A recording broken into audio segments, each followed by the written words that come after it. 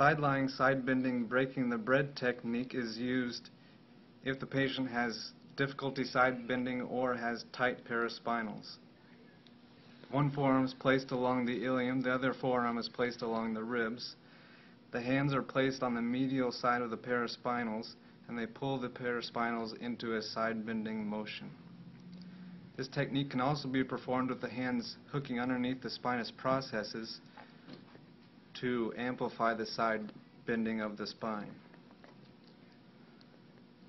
This brings the segments on the left side up and forward, away from one another, and effectively closes the facet joints on the opposite side.